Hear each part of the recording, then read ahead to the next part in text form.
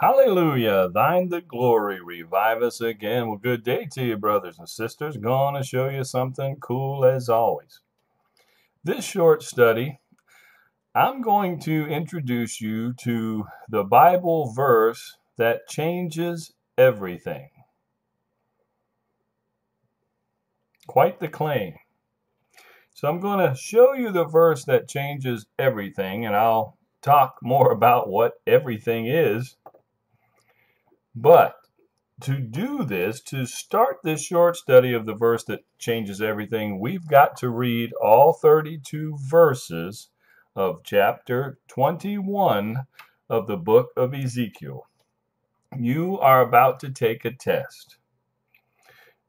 I'm going to read quickly all 32 verses of chapter 21 of Ezekiel, and then you are going to tell me this king of Babylon that's mentioned in Ezekiel 21 that comes against Jerusalem and makes Jerusalem fall. It falls to this king of Babylon. Okay?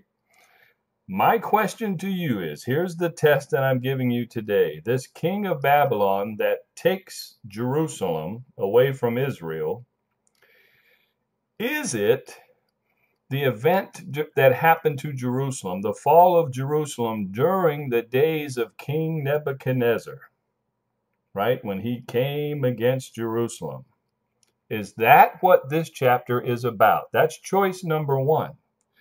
Choice number two, this king of Babylon that takes Jerusalem away from Israel is somehow talking about 70 AD when Jerusalem fell at the hands of the Roman Empire. You might say, well, that's an obvious no. Well, don't be so sure. Those two choices, but I gave you two choices where Jerusalem fell. And now your third choice is that this fall of Jerusalem by the hands of King of Babylon has nothing to do with a historical fall of Jerusalem, but it actually has to do with our very near future. And if that's the case, then we got to figure out who this coming king of Babylon is. So there's the test I lay before you. I'm going to read these 32 verses quickly, and then you're going to tell me this fall of Jerusalem at the hands of this king of Babylon, all mentioned in this one chapter, which is it? The fall of Jerusalem during the days of King Nebuchadnezzar, the fall of Jerusalem in 70 AD, or is this a future fall of Jerusalem by a future king of Babylon? Which is it? And what might make this even harder is if you know the other chapters in the book of Ezekiel. That might even muddy the waters a little bit more for you. Here we go. Let's see how you do. But again, the subject is the verse that changes everything. I'm using the New King James Version. I suggest you use it when studying the 70th week of Daniel. And in this short study, you'll see why. And the word of the Lord came to me, saying, Son of man, set your face towards Jerusalem, preach against the holy places, and prophesy against the land of Israel, and say to the land of Israel, Thus saith the Lord God, Behold, I am against you, and I will draw my sword out of its sheath, and cut off both righteous and wicked from you. Because I will cut off both righteous and wicked from you, therefore my sword shall go out of its sheath against all flesh from south to north, that all flesh may know that I, the Lord, have drawn my sword out of its sheath. It shall not return any more. Sigh, therefore, Son of man, with a breaking heart, and sigh with bitterness before their eyes. And it shall be when they say to you, Why are you sighing? That you shall answer, Because of the news. When it comes, every heart will melt. All hands will be feeble. Every spirit will faint, and all knees will be weak as water. Behold, it is coming, and shall be brought to pass, says the Lord God. Again the word of the Lord came to me, saying, Son of man, prophesy, and say, Thus saith the Lord, say, a sword is sharpened, and also polished, sharpened to make a dreadful slaughter, polished to flash like lightning. Should we then make mirth? It despises the scepter of my son, as it does all wood. And he has given it to be polished, that it may be handled. This sword is sharpened, and it is polished to be given into the hand of the slayer. Cry and wail, son of man, for it will be against my people, against all the princes of Israel. Tears, including the sword, will be against my people. Therefore strike your thigh. Because it is a testing, and what if the sword despises even the scepter? The scepter shall be no more, says the Lord God. You, therefore, son of man, prophesy and strike your hands together. The third time let the sword do double damage. It is the sword that slays, the sword that slays the great men, that enters their private chambers. I have set the point of the sword against all their gates, that the heart may melt and many may stumble. Ah, it is made bright. It is grasped for slaughter. Swords at the ready, thrust right, set your blade, thrust left, wherever your edge is ordered. I also will beat my fists together, and I will cause my fury to rest. I, the Lord, have spoken. The word of the Lord came to me again, saying, And son of man, appoint for yourself 2 ways for the sword of the king of Babylon to go. Both of them shall go from the same land. Make a sign, put it at the head of the road to the city. Appoint a road for the sword to go to Rabbah of the Ammonites, and to Judah, and to fortified Jerusalem. For the king of Babylon stands at the parting of the road, at the fork of the 2 roads, to use divination. He shakes the arrows, he consults the images, he looks at the liver. In his right hand is the divination for Jerusalem, to set up battering rams, to call for a slaughter, to lift the voice with shouting, to set battering rams against the gates, to heap up a siege mound, and to build a wall. And it will be to them like a false divination in the eyes of those who have sworn oaths with them, but he will bring their iniquity to remembrance, that they may be taken. Therefore, thus saith the Lord God, because you have made your iniquity to be remembered, in that your transgressions are uncovered, so that in all your doings your sins appear, because you have come to remembrance, you shall be taken in hand. Now to you, O profane, wicked prince of Israel, whose day has come, whose iniquity shall end. Thus saith the Lord God, remove the turban and take off the crown. Nothing shall remain the same. Exalt the humble, and humble the exalted. Overthrown, I will make it overthrown. It shall be no longer until he comes who right it is, and I will give it to him. A sword against the Ammonites. And you, son of man, prophesy and say, Thus saith the Lord God concerning the Ammonites, and concerning their reproach, and say, a sword is drawn, polished for slaughter, for consuming, for flashing, while they see false visions for you, while they divine a lie to you, to bring to you the necks of the wicked, the slain, whose day has come, whose iniquity shall end. Return to its sheath. I will judge you in the place where you were created, in the land of your nativity. I will pour out my indignation on you. I will blow against you with the fire of my wrath, and deliver you into the hands of brutal men who are skillful to destroy. And you shall be fuel for the fire. Your blood shall be in the midst of the land. You shall not be remembered, for I, the Lord, have spoken. All right, what's your answer? This king of Babylon that was mentioned once during chapter 21 in regards to the sword coming against Jerusalem, and then at the end we saw coming against the Ammonites, or the people of Ammon, the capital city of Jordan today. So what's your answer? Is it King Nebuchadnezzar? Is he the king of Babylon that's spoken of here in this chapter? Or is it the Roman Empire acting like a king of Babylon coming against Jerusalem at 70 AD? Or is this about a future king of Babylon that comes against Jerusalem and takes it during the 70th week of Daniel, which is what Zechariah 14 talks about? Is Jerusalem shall be taken. You see it right here? Zechariah 14 is a famous chapter in regards to the return of Jesus Christ. Jesus Christ descends from heaven in verse 3. So, you have the three choices. What's your answer? Wow, you all got it right. I wish.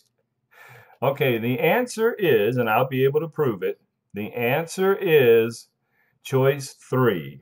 This king of Babylon is not King Nebuchadnezzar, and it's not the Roman Empire in 70 AD. This is about the 70th week of Daniel, coming of, are you ready for this?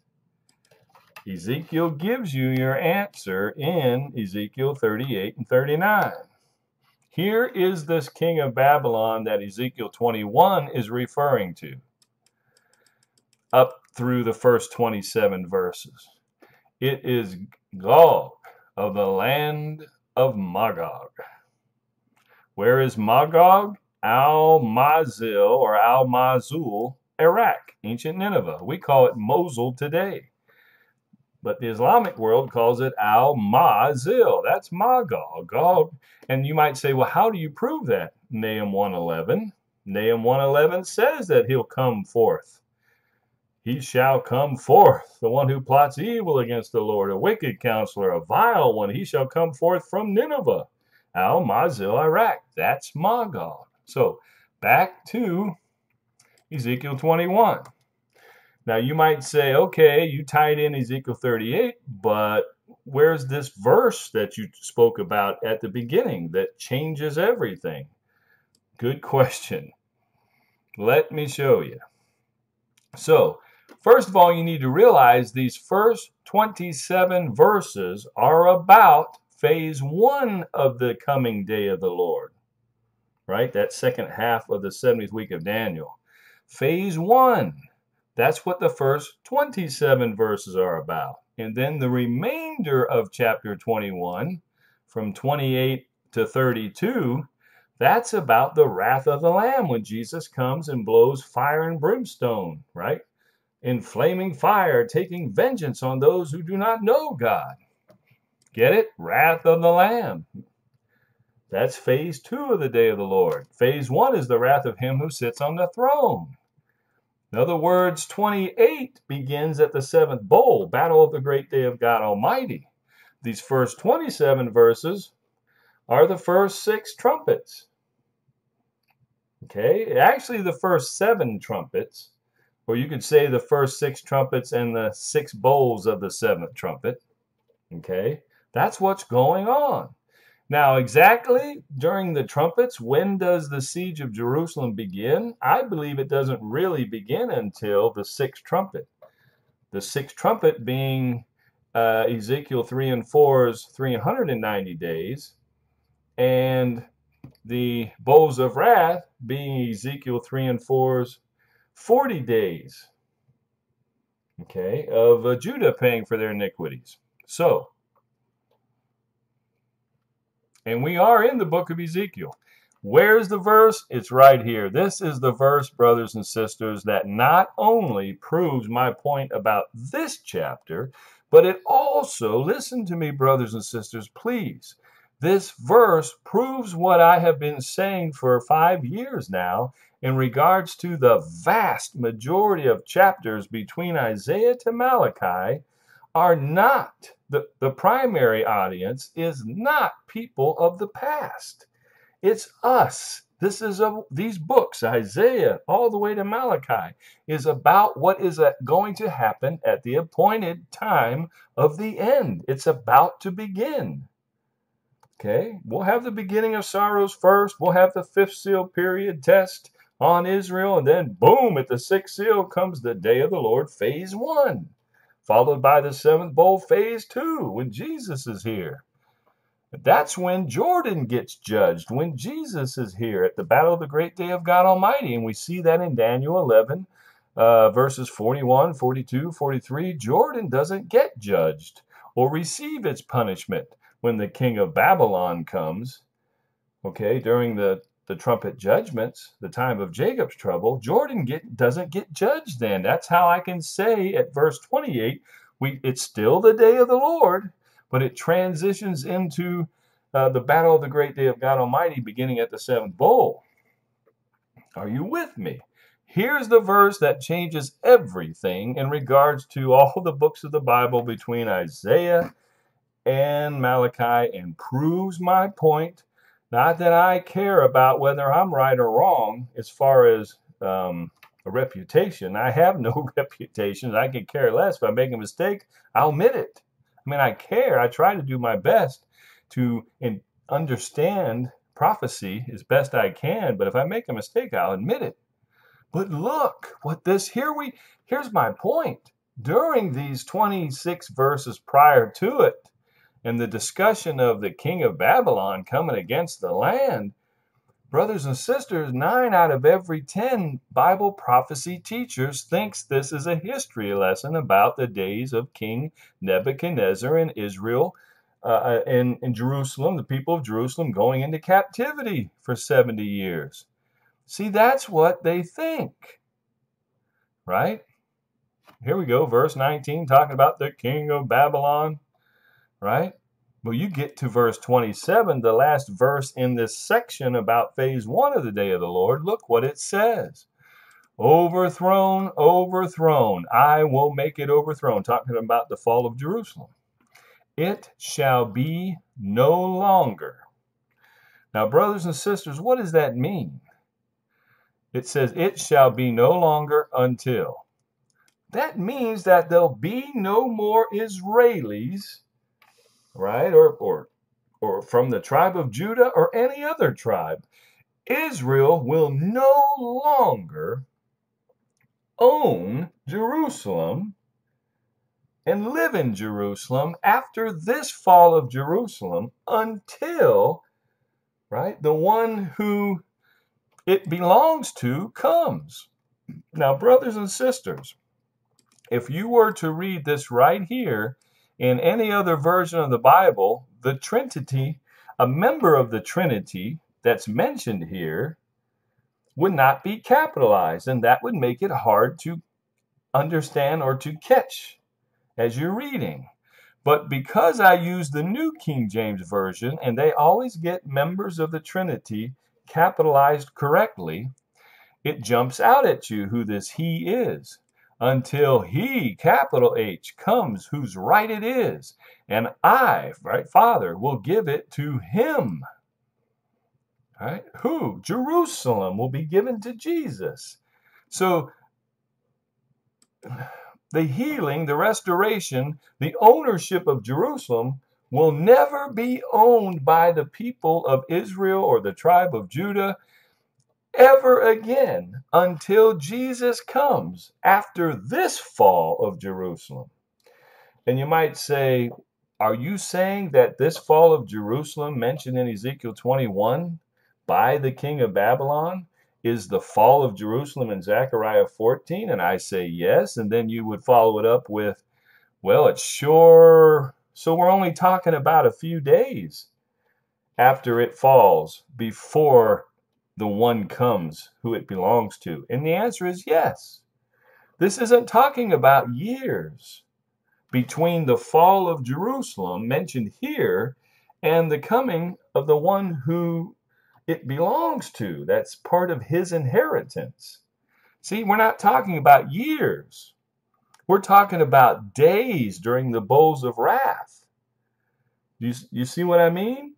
Like, for example, Jerusalem probably falls within the time frame of the 6th bowl. But at the 7th bowl, which is a few days after it falls, Jesus comes. So to better understand that, you would go back to Zechariah 14. When Jesus goes forth right here to fight the battle of the great day of God Almighty, right, which you see right here in Zechariah 14, what happens right before he comes? Jerusalem falls, it shall be taken. Half of the city shall go into captivity. Okay? So it takes a few days when the enemy breaks through the siege wall and decides to start taking captives or killing who they want to kill. And right here is talking about the raping of the women, thousands and thousands of women being raped all at the same time, crying out to the Lord, please send the Messiah. Please send the Messiah. Right? So you see, we're only talking about a few days, enough time for half of the city to be led away on the back of pickup trucks and deuce and halves and 5 tons, and they're being taken away with the purpose of being sold off, just like the rest of Israel was being sold off a few months and a year or two earlier. Okay? So we're only talking a few days. But brothers and sisters, you see why, right? This cannot, see this? This cannot be during the days of King Nebuchadnezzar, because Israel got Jerusalem back, right? 70 years later. And this cannot be during the time of 70 AD. Okay, why? Because Israel got Jerusalem back. They got Israel back, most of it, in 1948, but they didn't get Jerusalem back until 1967. Okay? But my point is, it can't be 70 AD that's being spoken of here in regards to the fall of Jerusalem. Why? Because decades before Jesus comes back, Israel got it back. My point is this. This is choice 3 of the 3 choices I gave you. This is the 70th week of Daniel, day of the Lord's fall of Jerusalem. Now that you understand that, and I hope I've convinced 99% of you of that, I hope you just sit back in your chair now, especially if you're somebody who really studies prophecy, and go, I have gotten that wrong for years. I had no idea this fall of Jerusalem in Ezekiel 21 is our near future, and my children and I will see this and maybe even experience it and the results from it. Okay? Now what you got to do is you come back to this and you go to verse 19 and you go, well, who is this king of Babylon if it's not King Nebuchadnezzar? And all you got to do is keep reading Ezekiel, and he finally gives you your answer. And I showed you in Ezekiel 38 and 39. It's Gog of Magog in the last days, during the day of the Lord, time of Jacob's trouble. This last war on Israel by all of its evil neighbors. This king of Babylon is the one mentioned in Nahum 1, verse 11. It's the one who's mentioned. He's the vile one that's also mentioned in Daniel 11:21. Nahum 1:11 and Daniel 11:21. The Gog of Magog. That's who this is. And all this section, and then when you, again, don't forget that when you come down here to verse 28, this is about the 7th bowl battle of the great day of God Almighty, when Jordan receives its punishment. Right? The people of Ammon, Moab, Edom. That's during the battle of the great day of God Almighty. I will blow against you with the fire of my wrath. All right? You know who that is. It's Jesus. Isaiah 30, Isaiah 33. Hallelujah. Now, let's end this with this. You need to go back and start reading from Isaiah to Malachi all over again, because what you're going to find out when you're reading about the king of Assyria, right, in the early chapters of Isaiah, you're actually talking about Gog of Magog, who is not yet king of Babylon, but he's king of an Assyrian caliphate. That's why Isaiah calls him the king of Assyria within 65 years, right? Remember Isaiah 7's first prophecy from 1967 to 2032? Go back and look at the prophecies of Isaiah 7. There are two of them. And followed up with in Isaiah 8 with a prophecy that matches the second prophecy in Isaiah 7, which matches the prophecy in Isaiah 32. Brothers and sisters, you need to put on your 70th week of Daniel goggles. Put them on when you read prophecies between Isaiah and Malachi, to include the book of Psalms. The book of Psalms is all about the last days, the time of Jacob's trouble. That's what Lamentations is about, the time of Jacob's trouble, future, not a past, fall or chastisement of Israel. You want to know what Gog of Magog is going to do? Brothers and sisters, go back and read Ezekiel. Right? Go back and read. Hallelujah. But yes, brothers and sisters, that is the verse that changes everything. So what do I mean by that? It changes the way that we view the prophecies between Isaiah and Malachi. It changes everything. All these past kings that attacked Israel in the past, we think of King Sennacherib, King Sargon, we think of King Nebuchadnezzar.